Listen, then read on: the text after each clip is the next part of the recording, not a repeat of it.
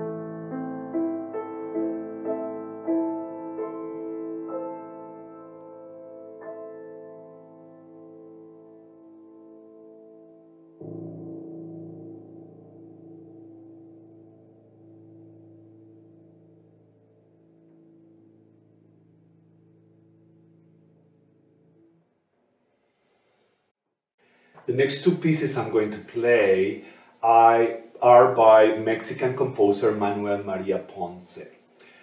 He lived between the late Romanticism and early 20th century, and like many composers of that time, he studied in Europe. So his music reflects very much that European tradition of mostly salon music. Although later Ponce incorporated Mexican elements in his music. So the first piece I'm going to play is called Preludio Mexicano, Cuiden su Vida.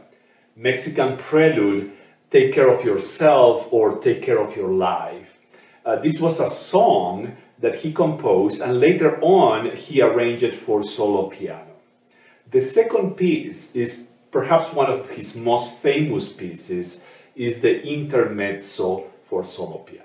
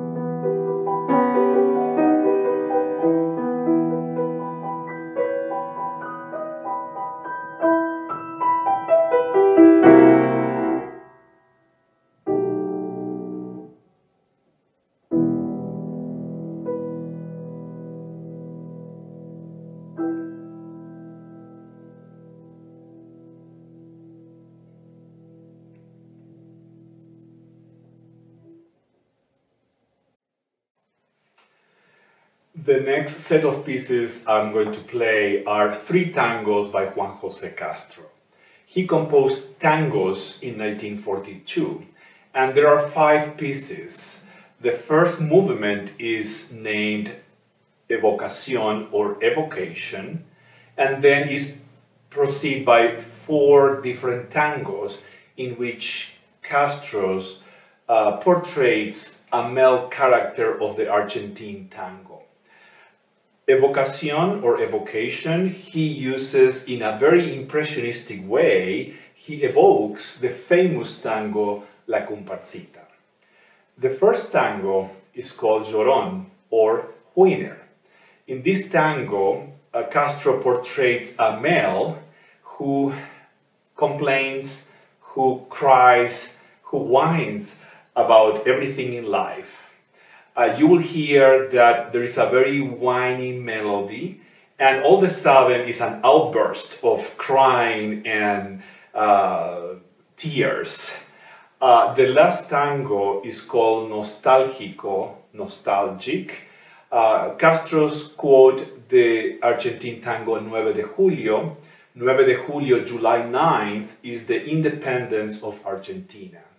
At the end of this tango and at the end of the whole set, he uses the keyboard in a way that resembles the bandoneon, which is one of the typical instruments of tango music. So this is Tangos by Juan José Castro.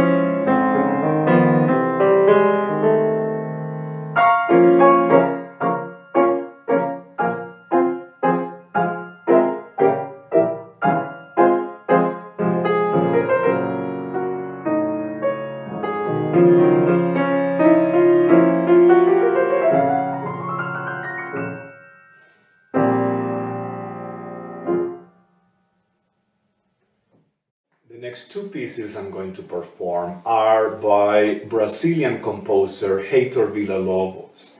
Villa-Lobos was a very prolific composer, and he composed a monumental work called the Bachianas Brasilerias, which is a homage to Bach. In these works, we have 9 monumental works, some of them for solo orchestra. Perhaps the most famous one is the one for cellos and soprano, but also there is one that is for solo piano, and that's Bachianas Brasilerias number 4. Within that, there are 4 movements, so I'm going to perform for you today the first and the third movement. The first movement is a prelude, in which you can hear some of the Bach influence, especially in the use of the circle of fifths. And on the third one, which is an aria, Villa-Lobos uses a very famous folk traditional Brazilian tune that was later sung by the most popular Brazilian singers. But in the middle section, he transformed that tune into a very rhythmic type of improvisation, very powerful, and that resembles really the Brazilian batucadas, when Brazilians go out to the streets with drums and start improvising with rhythms. So this is Villa-Lobos Bachianas Brasilerias number 4, first movement prelude, third movement aria.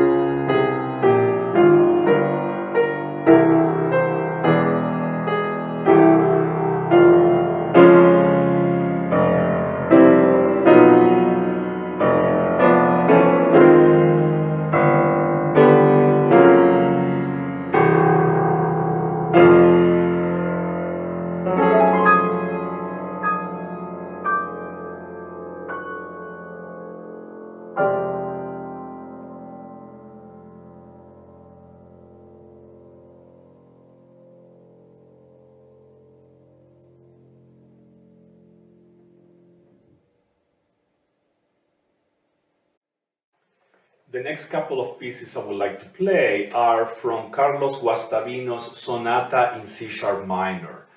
This is a monumental sonata with 4 movements, ending with a huge fugue as the last movement. Guastavino was called the Schubert of the Pampas because he never abandoned a very traditional tonal harmony and very gorgeous melodies.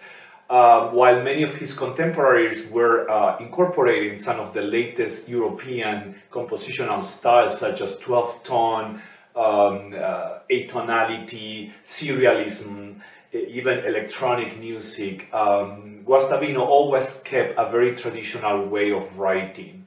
The sonata, the movements I'm going to play are the first movement and the second movement. In the first movement, you can hear the Schubertian type of melodies, gorgeous melodies and gorgeous harmonies.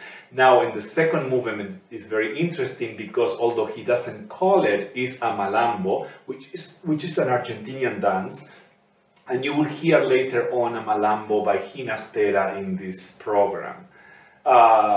The interesting thing about Guastavino's malambo is that he used a 3/4 time signature, but he writes in quintuplets, which creates asymmetrical type of rhythms and meter that we don't have in Argentinian music. So this is a very interesting malambo.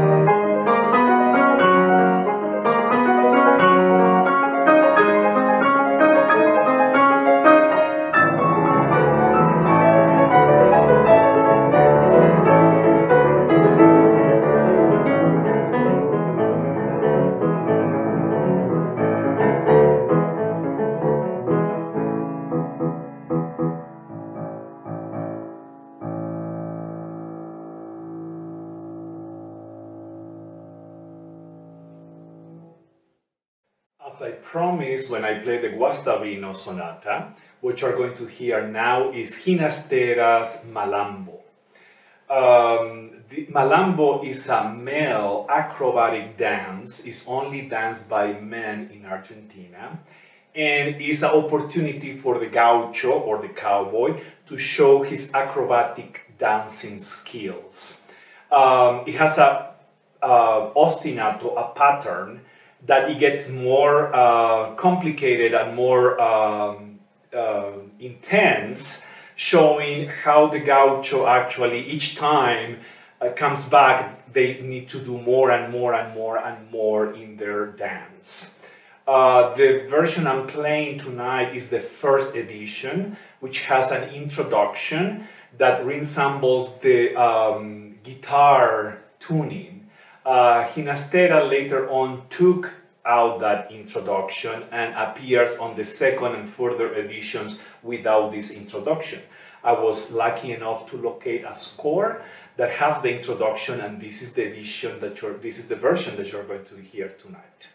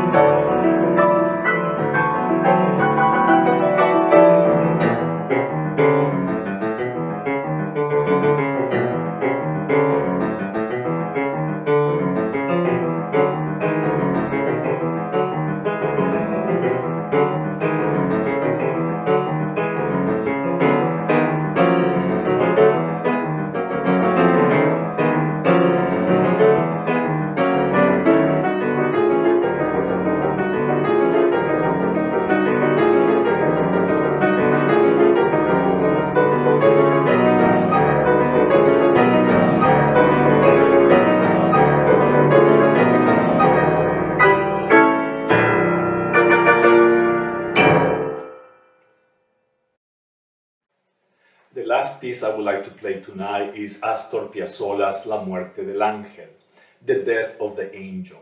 Piazzolla was asked to compose this piece for a play. In that play, an angel comes to the poorest neighborhood in Buenos Aires to save the people's life. In the process, he gets into a fight and he gets killed. The music very much reflects that fight. Starts with a very rhythmic pattern, following a very slow section and melodic section, and that's when the angel is talking to the people, trying to change them. The fights reassume, the angel gets involved in the fight and gets killed.